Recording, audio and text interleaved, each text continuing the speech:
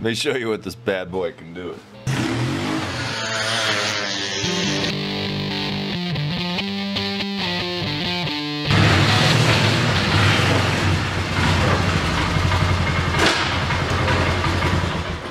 Okay guys, as promised, we're going to do an oil change on a 2008 Sportsman 500. Now, this oil change will range from basically any 500 from what, 97, 98 on up. So I'm going to go through everything and show you what plugs to pull. We're going to get on this thing. Get my lift going here. Tell you, if you don't have one of these and you wrench on your wheeler a lot, this thing is nice to have.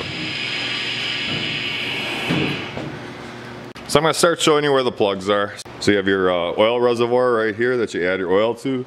There's a drain plug down here. You got your oil filter right here. We'll be taking that off. And depending what your oil looks like, some guys do this, some guys don't. If the oil still looks pretty clean, a lot of guys will leave the oil in the bottom of the block. There is a drain plug. You probably can't see it because I don't have the light in the way, but it's underneath here. When I get a light, I'll show you. Part of the reason some guys leave oil in the block and don't pull that drain plug is so when you fire it up, there's still oil in the block and it circulates.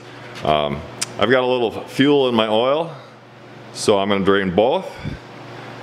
And then I'll show you the startup sequence of what I do to kind of prime everything. So what you're going to need is a 14mm wrench and a 14mm socket and ratchet and oil filter wrench.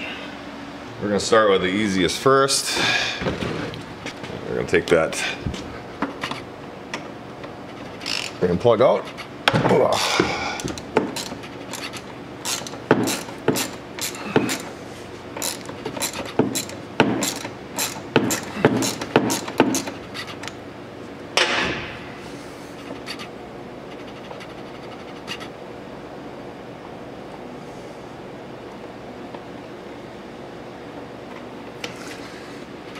There you go, and then you got a magnet on the tip of that. I like to clean all the metal shavings off of there. You will have some, especially something this old.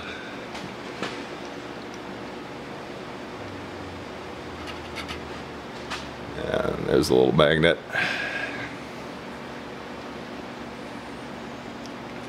So while that's draining, I'm gonna grab my oil filter wrench and pull the oil filter off right away. If you got one of these are really nice. They just twist and they grab the filter.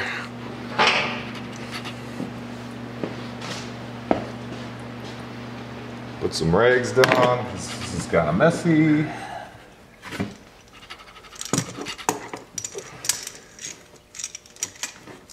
Let's swing backwards.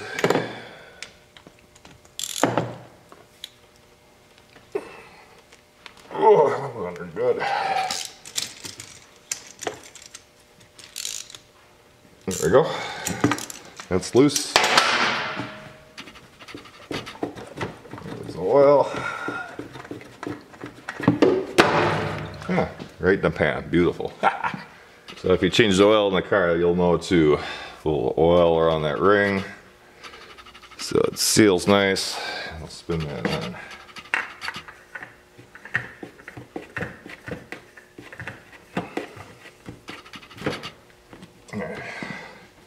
You shouldn't have to go too tight. This hand tight's usually pretty good.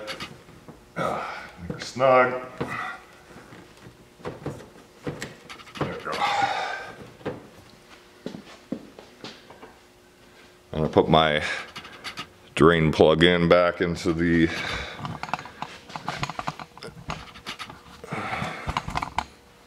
well reservoir.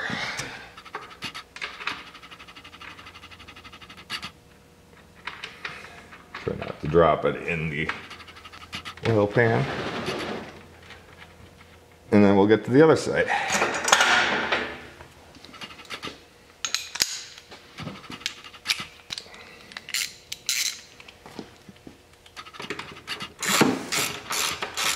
Alright, I'm going to bring it through the footboard. I don't know if you can see that.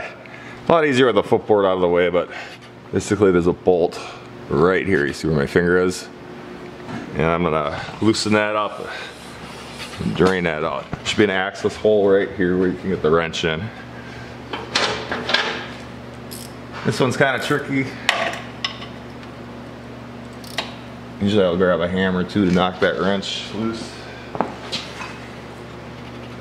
There we go. And if you have long fingers, that helps too.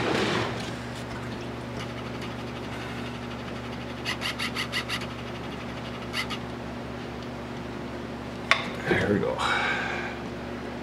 Woo-wee. Yeah, I can smell the gas in there. And there's the drain plug. So I'll show you what I mean so you get a better view. This is a parts engine I got laying around. You know, if the engine was turned this way, your drain plug's right here. Pull that off, and then it drains down. So that's drained pretty good. I'm gonna get the excess oil off the frame. I spilled. I'll put my plug back in.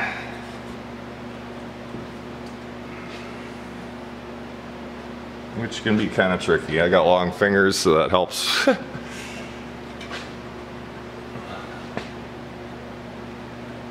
can also use a magnet if that helps you out.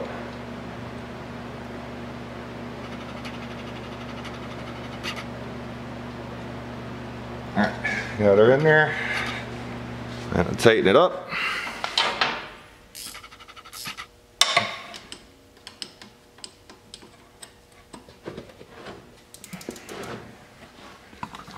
If you can see through the hole.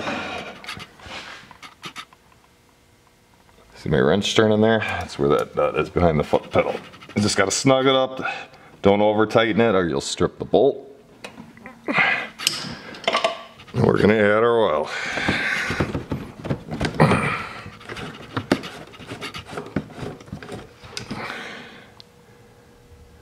Alright. So I believe it's about 2 quarts or 2.1 if I'm right. I add that. Once I'm done with the oil change, I'll fire it up for about 3 to 5 minutes, let the oil circulate before I drive it. I'll shut it down and then let it cool. I'll fire it up again, let the oil circulate. I want to make sure it gets through the block and we should be good to go.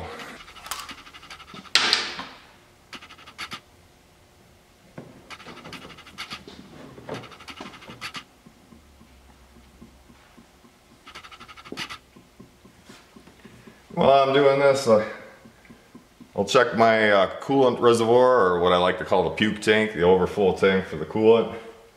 Top that off.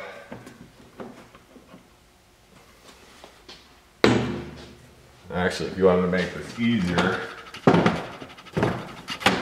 pull that out of the way.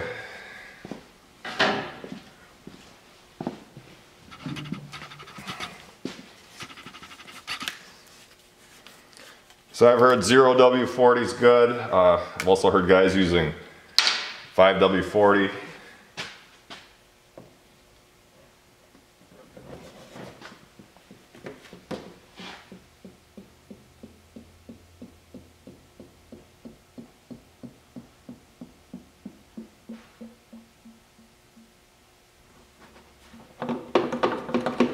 There we go. I'll check my level.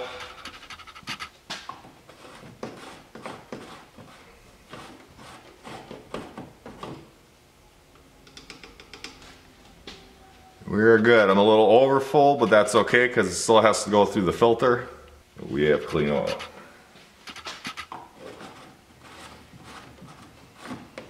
Your overflow tank for the radiator's right here. I'm between minimum and maximum, so we're good there, so I'm not gonna mess with that. If it was low, I'd top it off. All right, so while I got up in here, I want to check all the grease zerks. There isn't a whole lot on this 2008. Normally there's some here, some down here. I was actually surprised they took a lot of them away. On your prop shaft right here, there's grease zerk in there. I actually installed a newer one, so I already greased those up. That's good to go. And just kind of look over everything, grease everything up.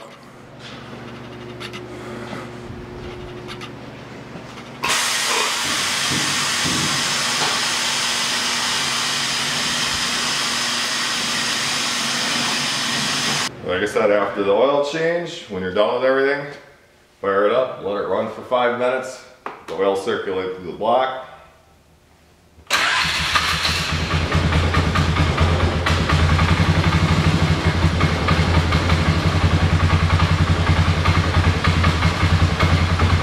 It's a little cold yet.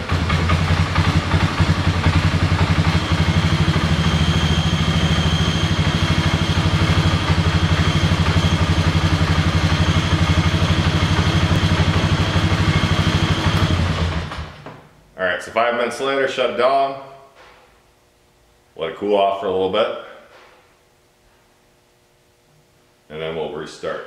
Just get the oil circulating.